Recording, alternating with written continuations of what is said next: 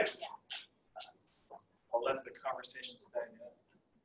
I do want to obviously thank the organizers. It's been a super stimulating, fantastic session. So I'm super excited to present for you guys today.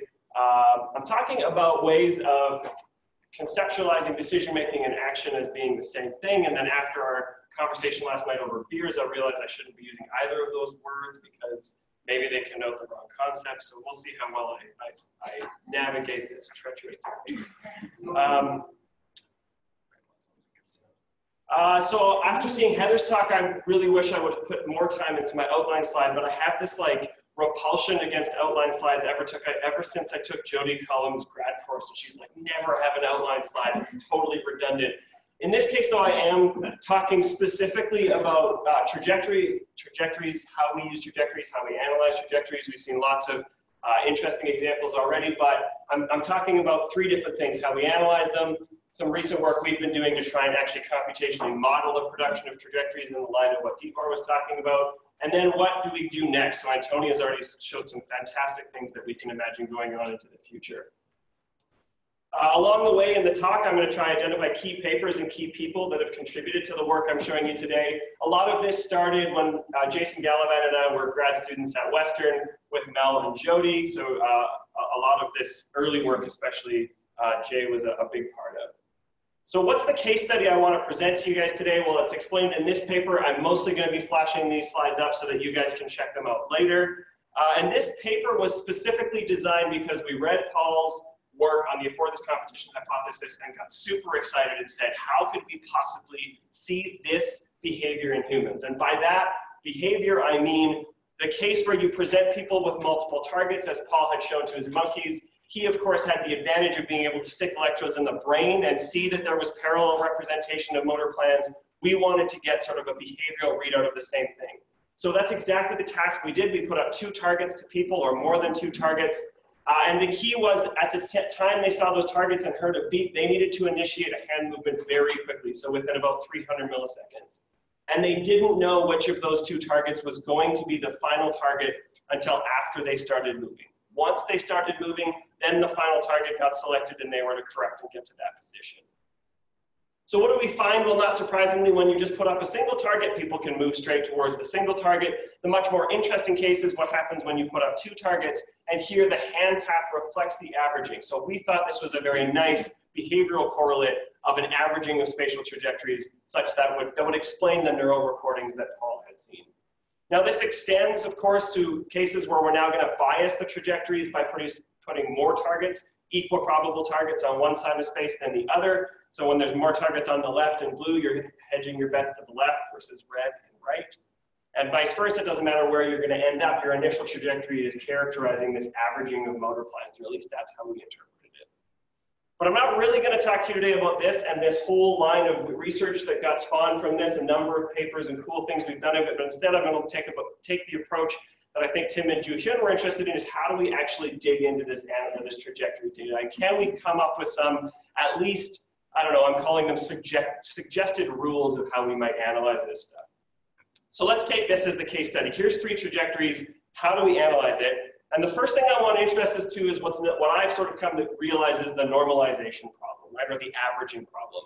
Of course, these trajectories are represented as matrices of numbers, positions over time, usually in 3 dimensions. But we sort of know that when you're moving straight and fast, it's not going to take as much time as when you're moving slow and curvy. And so you have this fundamental problem of how are you going to average a thing that doesn't have the same number of time points? So actually Mel and his student Rob Whitwell, who is a contemporary of mine, have a very nice paper showing exactly why this is a huge problem.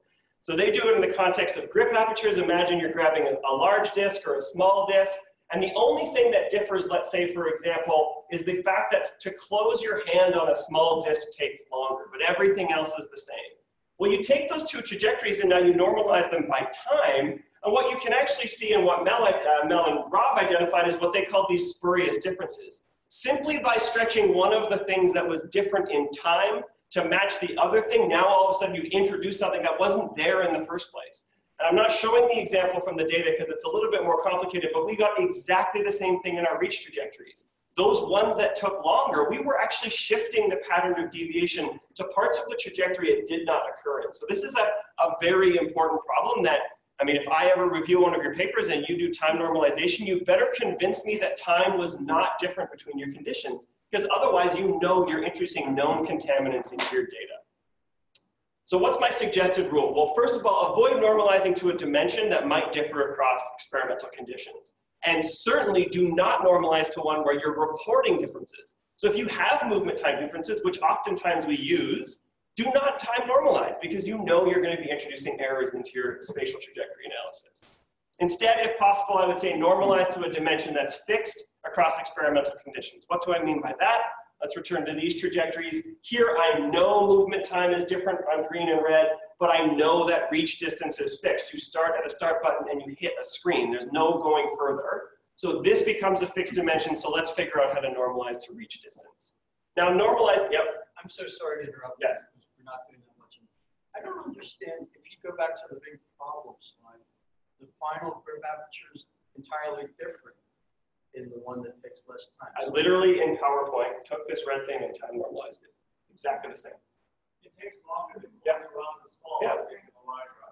This is precisely the case where you have movement time differences, and by time normalizing, you're introducing a difference that does not exist. The final grip aperture is entirely different No, in the wait, red look. case Take than in this, the green case. take this and stretch it. It is, because you're doing a small disk versus a large disk. So measure final grip aperture, sure, but don't try to infer something about the trajectory differences based on time normalization. Right, so movement is based on the touch, and then wrist position is, we're not looking at wrist position. I'm looking at, We're looking at grip aperture. Yeah,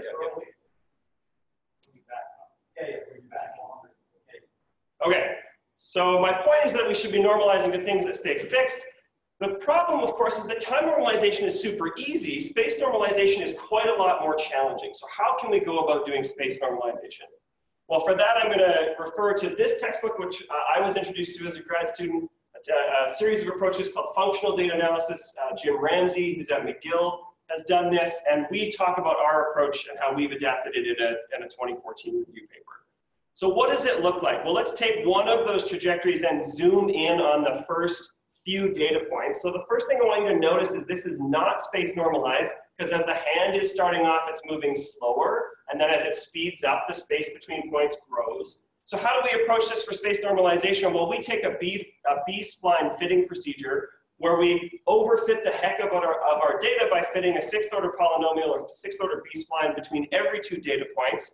We do this for the entire trajectory, and in yellow here, I'm now representing that what you will have recreated is a functional version of your reach. Now, the nice thing about it being a mathematical function is known as what is being scale invariant. You can plug in any value of y and recover the corresponding value of x, and now you have the ability to space normalize. So now we can define it for every single point that we care about, and now we're in a position to have solved the normalization problem, at least if what you're trying to do is normalize to a specific dimension of space. Okay, so that's sort of my first caveat, is that we need to figure out how to average these things. There's also a whole bunch of other issues of how do you clean your data and stuff that I'm not going to talk about today. Those are also interesting questions, but I'm going to move on to, now you have some trajectories, what do you want to measure? I want to identify three different categories of measures. First, what I'm calling feature measures. These are single numbers extracted from an entire trajectory that do something like summarize something that happens at a specific point in time or space. The other end of the spectrum, we have functional measures, which actually try to do something by showing you an analysis across the entire time series. And then finally, in the middle, functional features, which are single numbers that only exist or try to capture something about the entire time series. So it's sort of in the middle there. So first, before I bring up some of the feature measures I want to talk about, I want to say that there's a whole bunch of features, right? We've seen a bunch of them in this session, and I'm only going to talk about a few of them because I'm more interested in the functional measures, but I want to say that I realize that this is like sort of woefully inadequate. But really, a lot of our measures are derived from the position in space. And so, for example, we might say, oh, halfway through the trajectory, what was your hand doing? And then we'd measure your lateral deviation, right? So we saw Jeff talking a little bit about you basically could translate this into a maximum departure from a straight line or a maximum departure from center or whatever you want to call it. They're all fundamentally based on where is my hand in space at a particular moment in time or space. This has also been converted to a global angle measure, which is actually the same, but some people like to report angles instead. So now you're just measuring at a specific point in time relative to where I started. What is my angle of the hand doing? One that's slightly more interesting is a local angle. So between some two time points, this is like, where am I pointing at this particular moment in time? You just draw a line between any two time points. Here I'm showing two time points extracted from later in the trajectory, and you calculate the angle between those two time points. Again, so this one, for example, would have a very straight global angle, but it has a quite acute local angle because it's heading back towards the target. Okay, so those are the features I'm going to look at right now. Like I said, there's a ton more. There's variability. One thing I'm not mentioning at all is when you go to the derivatives of space. So when you're talking about velocity and acceleration, these principles of normalization and things don't necessarily hold. Those are other domains that I'm not going to talk about, but maybe that's something we can talk about in the discussion. But at least as you can see this approach, which is let's take one number to stand in for some differences. In terms of a suggested rule around these, I would say if you're going to do this approach, be very theoretical about where and when you select your features, right? And so if we're going to talk about something like where was I at during my initial trajectory, initial heading, we got hammered by reviewers until we went all the way back to a point in time that was less than 100 milliseconds. So people want to see before any online correction mechanisms could kick in. Lower estimates are usually around the 100 millisecond barrier. So depending on your percent movement time or whatever, this is usually kind of like in the 10 to 20% of movement range. But I would rather translate it to time. We felt pretty empirically secure doing this.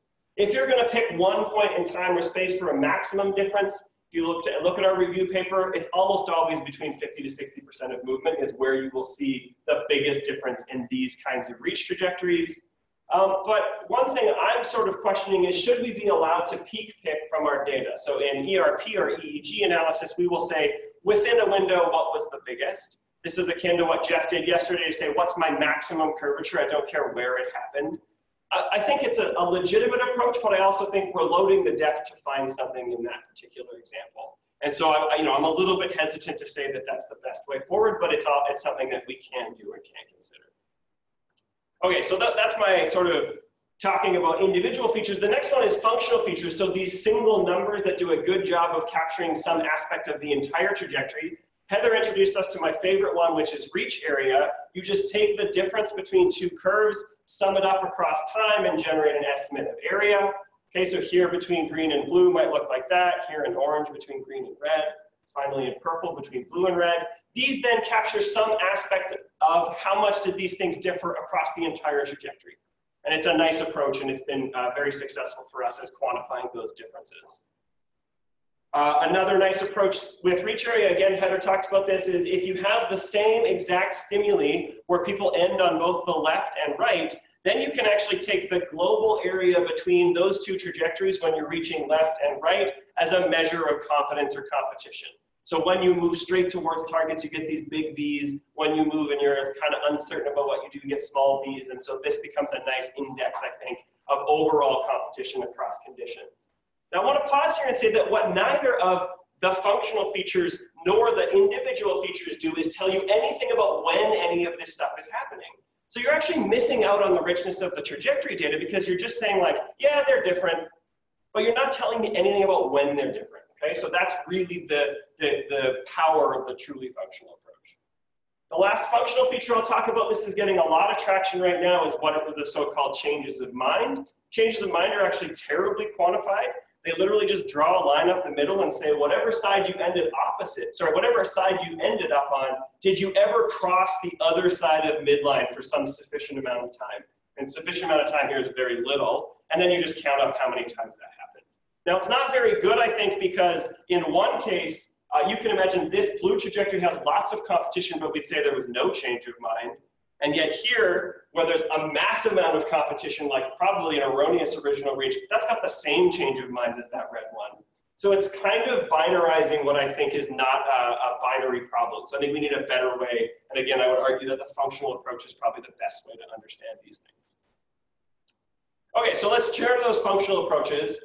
The easiest one for me, and certainly what I would always argue get my students to do, is just plot me the mean with the confidence interval, and then let's start thinking about how these things look different.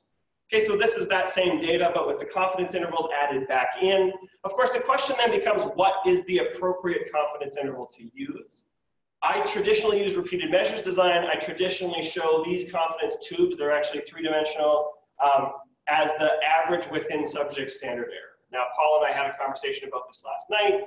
You could also bootstrap to estimate your confidence interval. There are different ways. I'm not really saying any one is better or worse than the other. This one has been quite successful at visually capturing the statistical differences that we report. So I think it's been a useful heuristic. Okay, so confidence intervals, I think, do visually what we actually want to do analytically, and that is, for a particular pair of trajectories, we actually just want to take those two trajectories, calculate the difference between those two trajectories, and then look at how the difference evolves in time.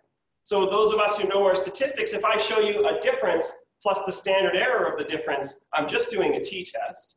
And so the nice thing about doing this is that this is what you could call a functional t-test, right? At every point in time, you're literally saying, is that difference significantly different than 0 or not?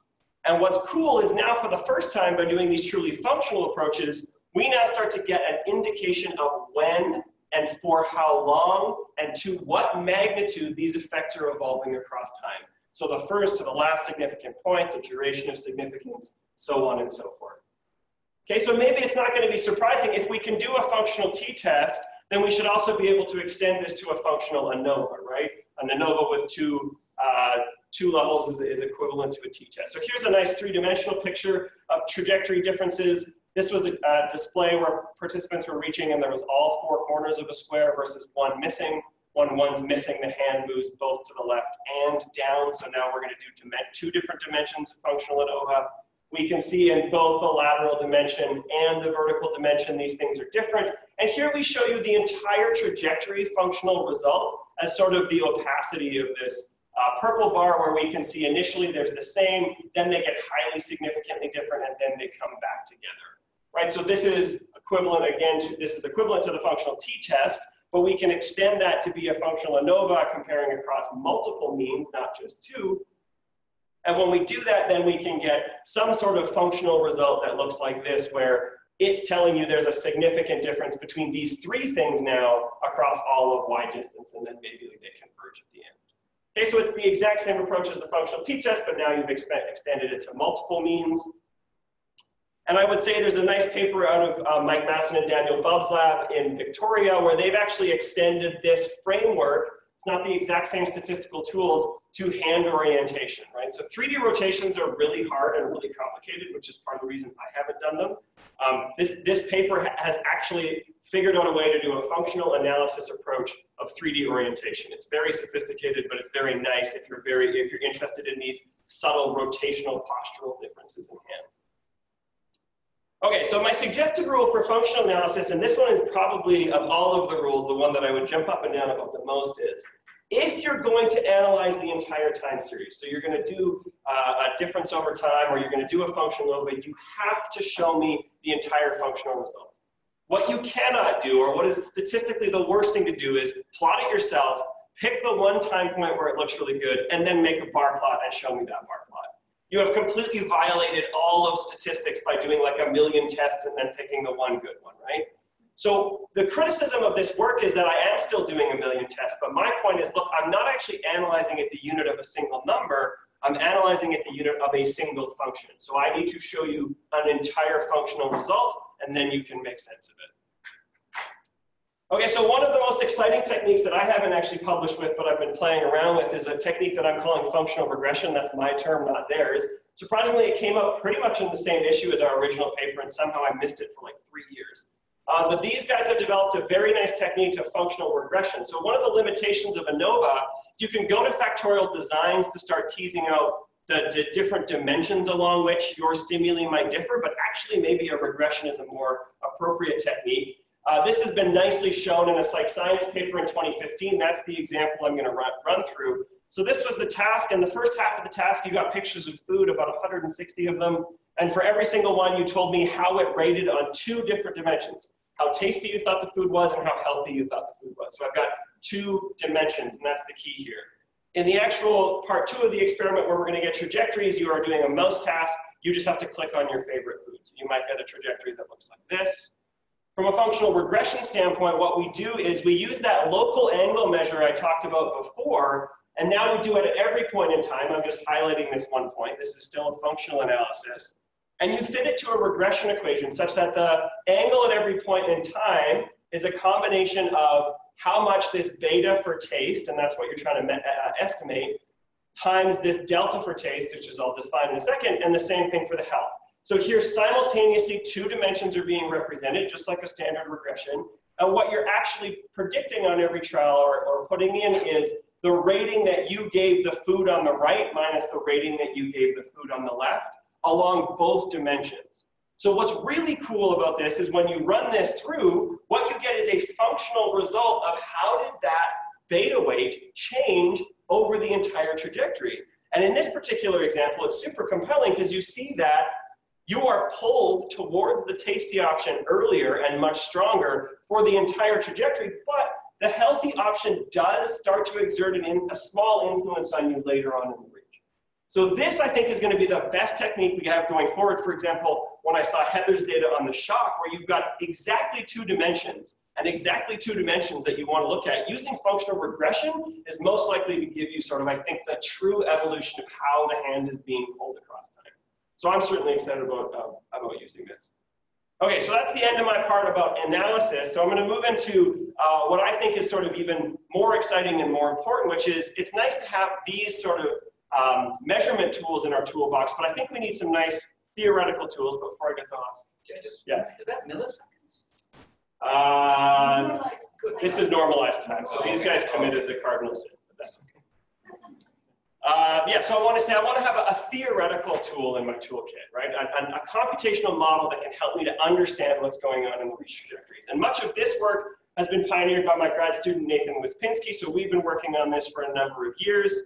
We've also got a couple of review papers coming out that are in this general vein, in Nature Reviews Neuroscience that I wrote with Jay, Daniel Wolpert, and Randy Flanagan, and another one that Nathan, Jay, and I wrote. Both of these are accepted and will be coming out this year, and I think certainly this last one is a lot of what we've been drawing on. Okay, so I can't tell this story without introducing Jim Enns, my postdoc supervisor, and I would literally have this meeting with Jim Enns. It was like a bad dream. I'd go into his office and then I'd sit down with him, and invariably at some time he'd just be like, but why do you need reach trajectories?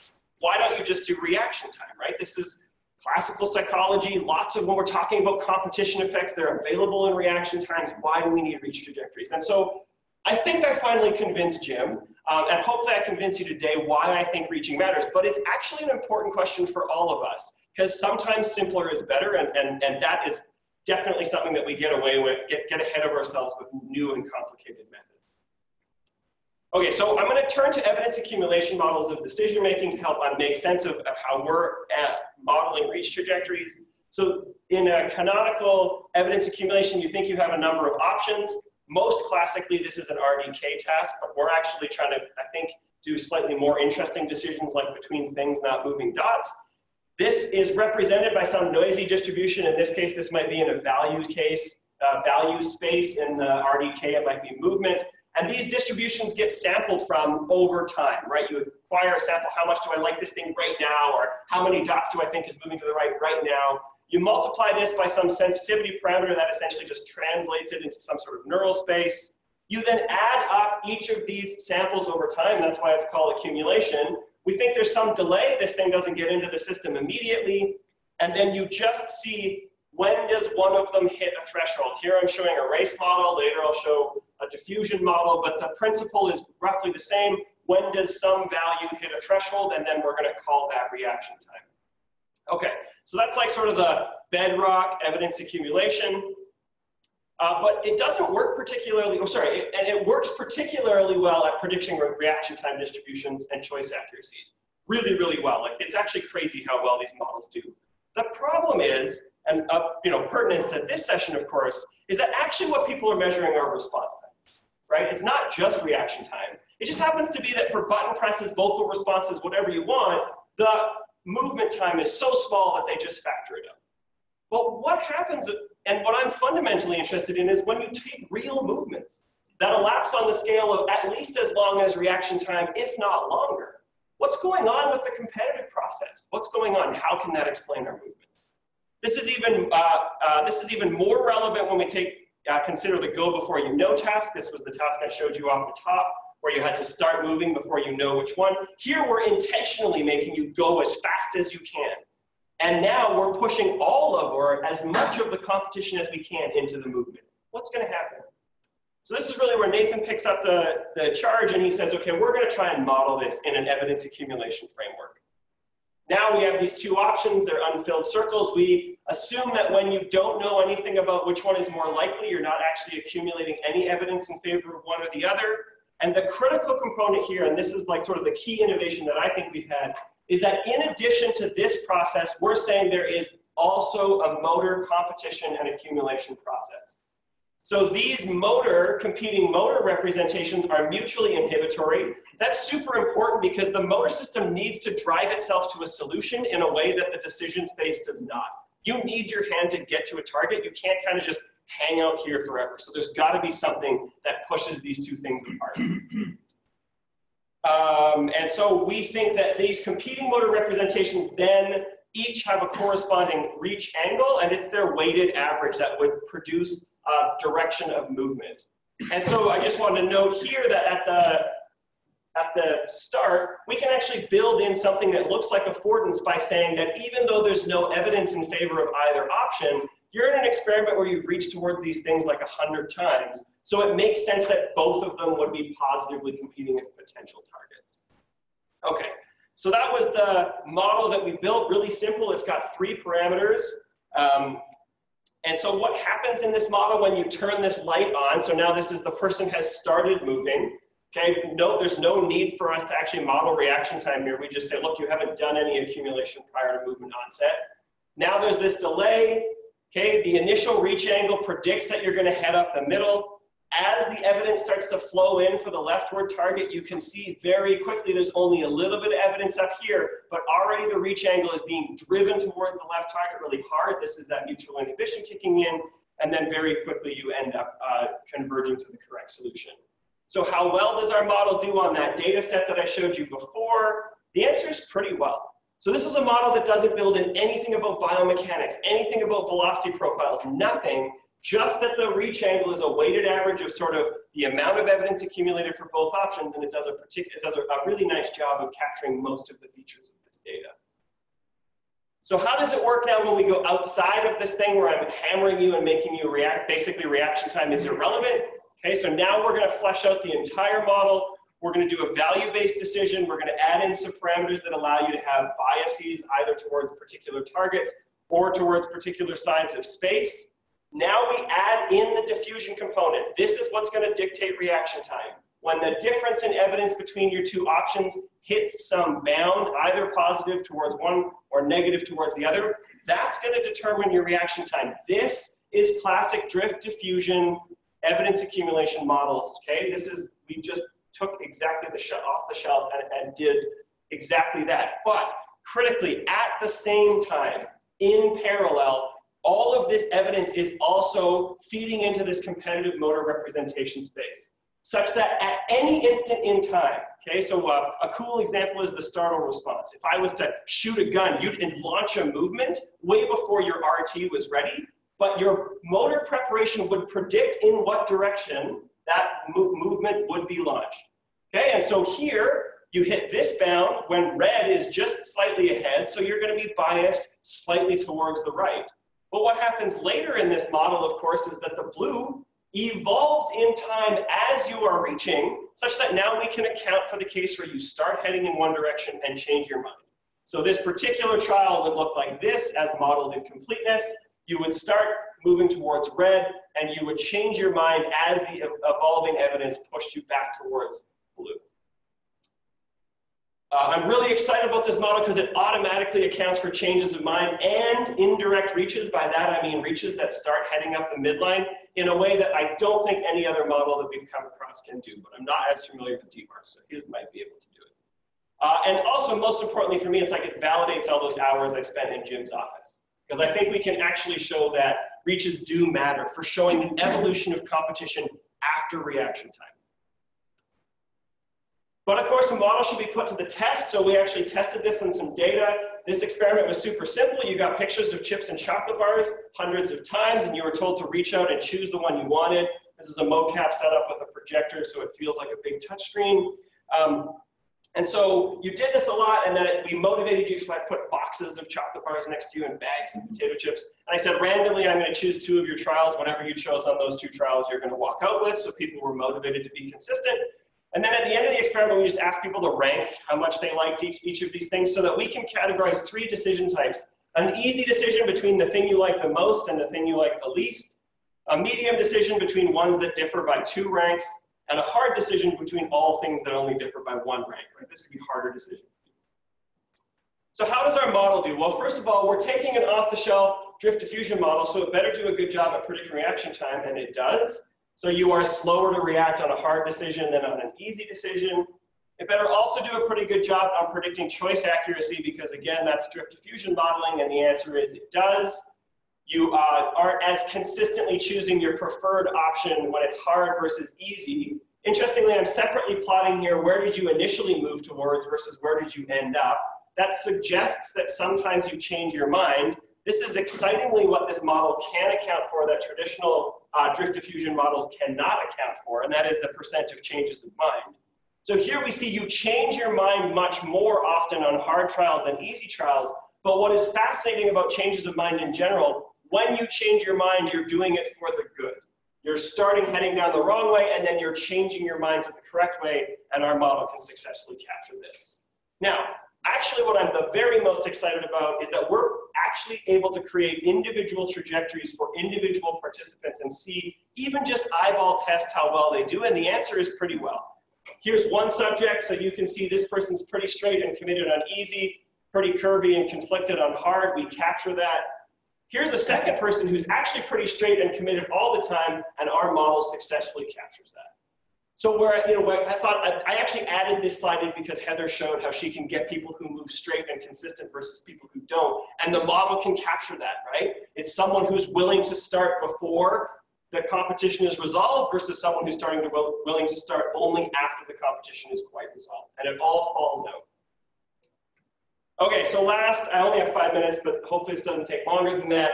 Last project is a big applied collaborative project that if you would have asked me 4 years ago if I would have been doing this, I would have said no, but it's been super exciting and super rewarding. So we're part of the DARPA haptics program. This is, if you've ever been to a DARPA meeting, it's like you're going into a science fiction novel. This particular program is using implantable electrodes to both stimulate and record motor movement patterns to return motor function via electrodes, but also the sense of sensation back via the 4 sensors in the peripheral device, return neurally to the user.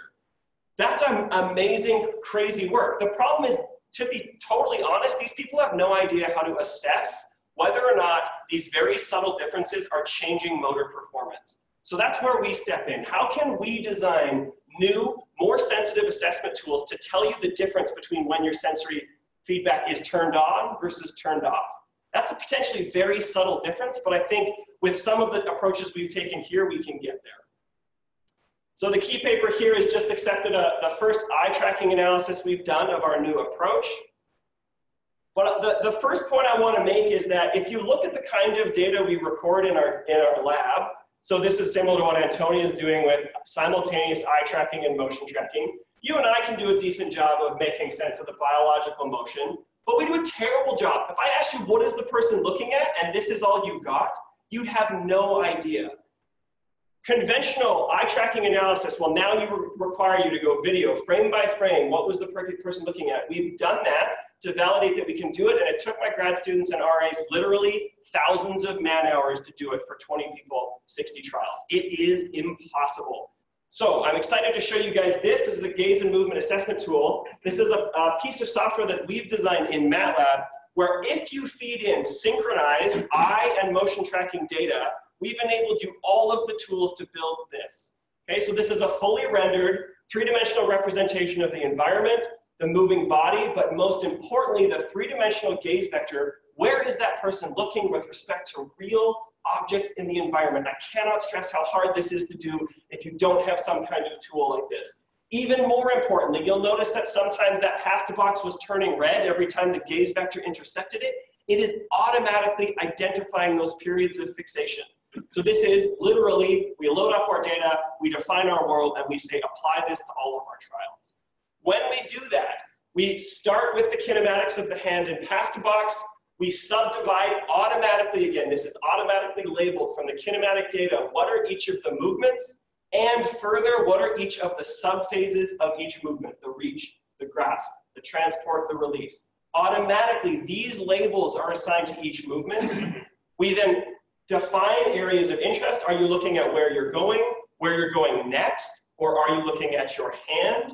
And again, based on that 3D gaze vector, we can automatically tell you when are you fixating each of those objects, subdivided at a level of detail that has never been seen before.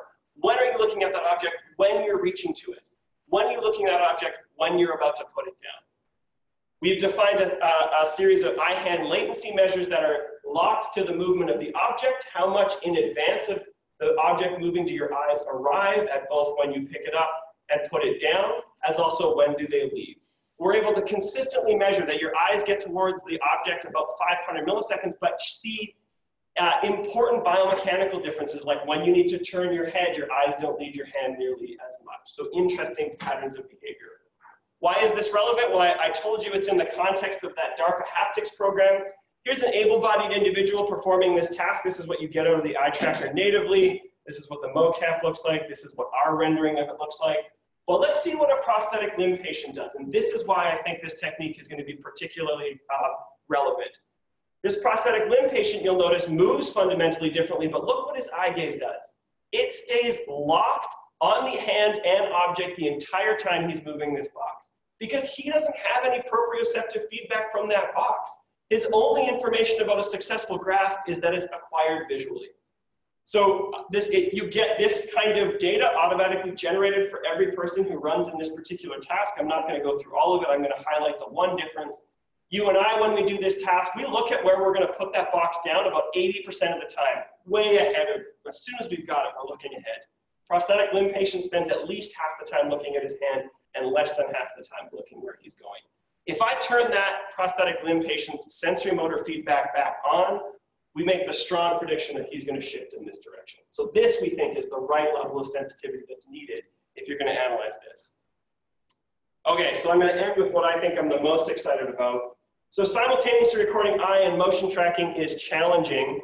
Building the software tools to analyze it is even more challenging, but I think we've solved that problem. And what I'm really excited about now is that we can simultaneously also record neural recordings from EEG. So as a proof in principle, here's my fanciest video. This is someone performing that same task, but now I'm showing you the simultaneously recorded EEG overlaid on their head in real time. The ability to analyze this data, and I don't know why it's not, because it's supposed to be. The ability to automatically segment your movement data and your eye tracking data means that we can assign labels to this EEG data that are automatically generated based on the behavior. And if anyone's a machine learning expert, that's really exciting, because labeled data is the holy grail of machine learning. And here I'm saying, look, we're going to use automatically identified labels based on how the hand is moving and what the eyes are doing to interpret the patterns that we see in the EEG data. So I'd like to thank, of course, all the places that I've been, Western, UBC, now I'm at U of A. CFAR is an organization that I've had a great affiliation with for the last couple of years. But of course, my grad students, I mentioned Nathan Ewan's work is a lot to do the haptics project. Scott's been helping also with the combined EEG. I didn't get to talk about Jen's work, but it came up. She's doing some really cool stuff with just EEG, showing ways of tracking bias in the brain in EEG for brightness phenomena. That's really cool. And Jeff's doing some neat stuff with looking at the value of information in reach trajectories. But of course, I'd like to thank you guys, and I'm happy to take questions.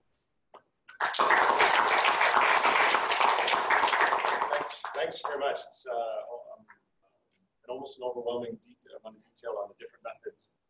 Clear preferences for functional ANOVAs.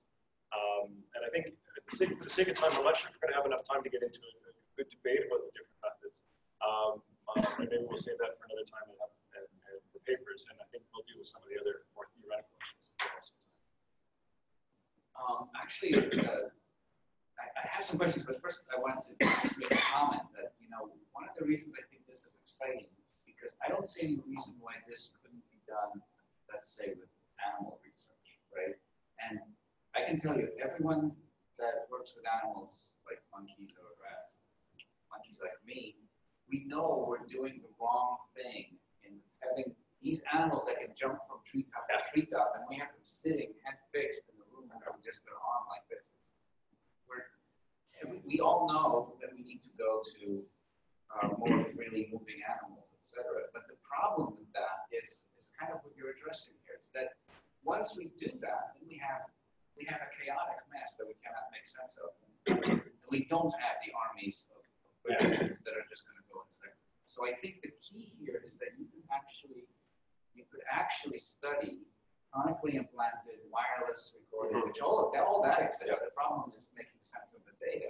Yeah. You automatically do it in segments. So I want to actually point to a slide that Antonia had that was really nice, which showed ecological validity going this way, experimental control going this way. I've always tried to live in the middle, so I don't want to say I'm looking at grad students jumping around treetops, right? I mean, that's not, I'm not there, but I'm taking tasks and what, so the other issue that came up, I can't remember who asked the question, was how do we decide what parameters to tweak? It's been very useful to work with clinicians who say, hey, we've done this for like decades. How do we assess upper limb movement? Well, let's get people to reach lower and then have to move their body and put it up higher. So there are some movement characteristics that we've intentionally captured in those two or that one paradigm I showed you, and we have a second one where we know it's going to be challenging for prosthetic limb patients. So it's in that middle. We're a 10-second trial, so it's more ecologically valid than like bite bar in a 1-second trial. You're moving around freely, but I'm still going to get you to do that same movement 20 times because I want to see the consistency. So I'm not ready to say I'm going to do this with people just walking around my lab, even though we're almost prepared to do that because subdividing the data is going to be hard. But if you give a task that's capturing lots of things that you're interested in, and yet it's replicable and segmentable, then you're in this beautiful space where I think we have a lot of power. Just be careful about normalization. Yeah, you know, it has definitely reared its head in that project too. Thank you so much. I'm very excited. It's really great. In your talk and in the other talks that have used this general method, I don't recall hearing anybody mention Bolada and Neighbors in their 1992 Psych Science paper, where they said, instead of just using 2 button presses for binary choices, we should use a joystick. And it's one-dimensional movement where they said, look at how interesting and informative the kinematics are. And certainly the tradition that's being reflected here is echoing that view. Has that method been forgotten? Do you guys know about it? Are there further thoughts about it? Anyway, if you don't know about I don't know. I'm seeing some blank stares. I'm used to lecturing and seeing blank stares. Yeah. But they kind of pioneered looking at lexical decision, Sternberg memory scanning, and saying that, look, you get a lot more information by looking at kinematics. They're very short. Yeah. You know, going left and going right. They look. Sarah, do you have a specific comment about that paper? Do you have a specific comment about that paper?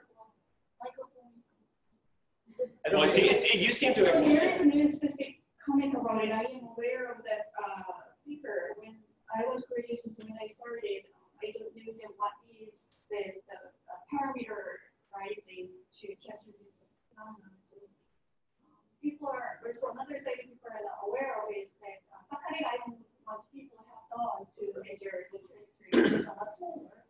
Also have the similar issues with that, so the lots of the metrics are benchmarked. with their difference too. In my lab, we haven't reached the edge of Chapman keep talking about for 3 years. So when we do the collecting data through the heuristics and 2D touch screen and then the 3D, more or less all the data patterns are converging to the same.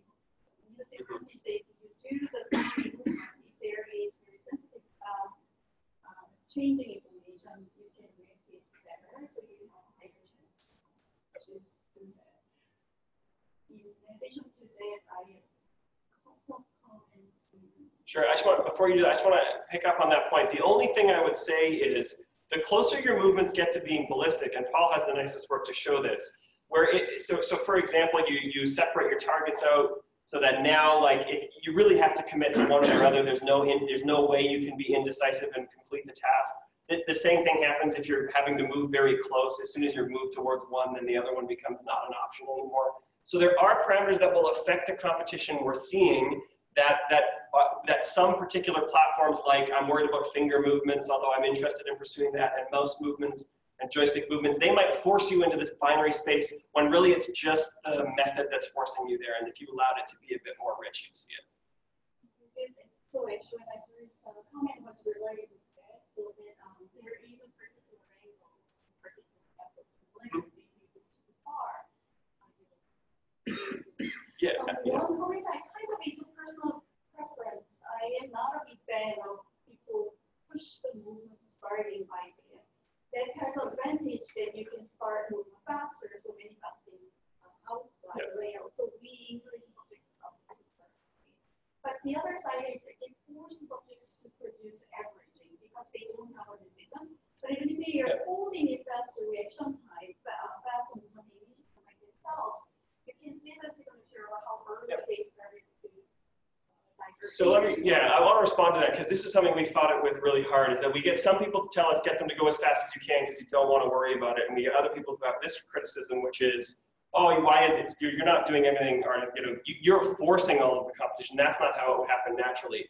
What I'm seeing now, though, is it doesn't matter. I can let you take as much time as you want. That chips and chocolate bar, that task, we say you have 5 seconds. There's no time pressure. They can move slow, they can react slow. We actually get probably more curvature in that study than we do in my other study. So it's almost as much competition because people they take advantage of the extra time of the movement to resolve the competition. This is what we do naturally. And so it's exactly not the serial model. They are perceiving and deciding and acting all at once, all at the same time. So primarily, I have an issue about that interpretation online. It's like Sure.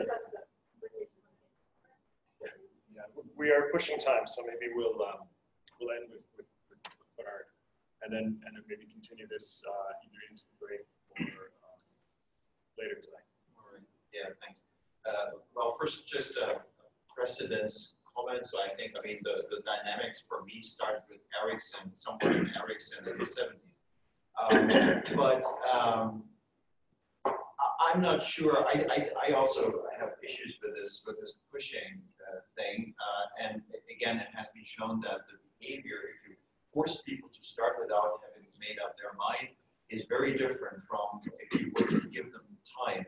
And what we find, for instance, is that the kind of factors that factor into the, let's say, the post-decisional behavior, this is the typical distinction between reaction time and movement time, that you can kind of blur by forcing people to start before the, let's say, whatever they would need to have their reaction time is over. You actually, so you combine the two. Now, for instance, what we find is that, so for instance, what we did was to manipulate the action effects and have historically there are 2 different camps of action effects. One is the ideomotor approach that is interested in whatever the achievement is. So how did I change the relationship between myself and the environment by creating things or switching the light on, whereas the behaviorist branch kind of hammers on reward, on let's say emotionally interesting action effects, which are typically not assumed to become part of the action representation, but shape action representations. That's at least the historically say, clean version of it. Now this is also blurry. Now we have manipulated both in this kind of movement paradigm, and it is very clear that the effects are only the impact is very different for affectively interesting and for affectively not interesting. So motor action effects, very systematic, depending on the context, depending on free choice versus forced choice, and so forth and so on. So I'm not saying that we fully understand that, but playing around with let's say, not leaving it to the participant when to start changes the game. And I'm not sure what we are measuring there, because if you leave them, if you do not instruct them, they do not start. They wait until they know. Yeah, so I mean, I think we'd have to agree to disagree. I think our conversation over beers last night extends to reaction time. I don't think there's anything particularly special about reaction time. I don't think other than a gating process to say, should I move or not, which is great, it's not telling you that the competition is resolved. That's the point I want to make, because what else is to change your mind other than a competition that was resolved in one way that got changed to the other way? Or what is it when I absolutely agree with you we shouldn't force people to react, so we didn't, and we still get a ton of competition and 10 to 20% changes of mind when you're deciding between chocolate bars that you have a very clear and consistent preference for. It's like 95% of the time you're choosing a dairy milk. So I don't know. I mean, I think I have to agree to disagree. I don't think there's anything particularly special about that with respect to how the competition is evolving. Okay, then let's take the crucial question: how does that fit with the Milner and Goodell model? Memory-related stuff must not impact, according to my reading, must not impact the execution of the action. No, I don't have that interpretation of Milner and Goodell, and maybe Mel can speak to that. But I absolutely, Paul's model where action selection and action specification are happening in parallel, and features like reward or value or hedonistic response can factor into a movement at different timescales, absolutely can explain what's going on very easily. So I don't see and the initial volley of information is going parietally to pick up the movement signatures. It's then getting to frontal cortex, picking up value signatures, feeding back into visual cortex, and the whole system starts again. There's beautiful work. There's like a 2013 PNAS paper by the last author, Stanisor, that shows reward processing in V1. Initial volley, not recurrent volley at about 100, 125, picks up the reward signature. So it all fits. I mean, it's that the time scales over which it's operating have to be factored into how we think these biases affect movement. So we do have an agreement here that memory-based processes impact the execution of actions until the end. Is that what we have? Sorry, I have to hear you say that again. Okay, that memory-based processes.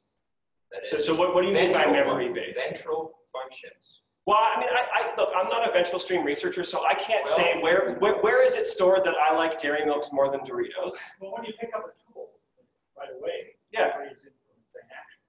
So I mean, all the moral stuff. I mean, it has to be. I just want to make sure that we have an agreement. Well, I mean, it sounds like you're trying to state some empirical claim. I'm not so sure. All I know is that the initial volley is likely processed on like sort of exclusively dorsal stream. It can then pick up signatures via the interconnected pathways that Paul has so nicely shown to start biasing that influence. And I've argued since my PhD thesis, the right way to poison the stream if you want to affect all future behaviors is to do it at the source. And it goes back to V1 for visual motor tasks and starts to taint or bias the processing in V1. This is why we get attention signatures in V1 that are tied to movement. I don't think it's instantaneous. I think it takes time, and I think it takes different amounts of time based on where you think the bias is coming from. If it's a complicated memory-based something, maybe it needs to pick up that signal eventually, and maybe it's much slower, so maybe it wouldn't affect all movement. So I don't want to say definitively, this is what I think, but can my experience with the world affect my movements? Well, as Mel just said, of course it can. Tool use is the canonical example. How else am I deciding to pick up a thing like this if it's not some sort of memory? I wonder if I could just make a comment, sort of maybe a little bit in agreement with Craig, that there may be differences between these kinds of classical psychological experiments where people are not to do anything and then do something, versus the situation of like a a soccer player making decisions while engaged in very complicated ongoing activity.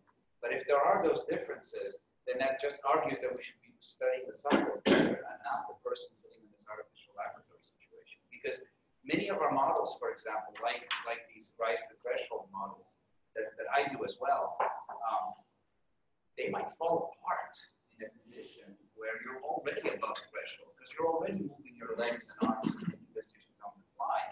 And I actually, we're trying in my lab now to do tasks about deciding while acting, just to see what those differences are. So I just put up this video. So my grad student spent like 8 hours looking through this BBC series to find exactly this case that Paul has shown cartoon-based many times. But look at this. What is this? This is averaging behavior because the animal is trying to, I mean, one way of interpreting, but I totally couldn't agree more, right? I mean, you have to put people in the right context to see these kinds of things.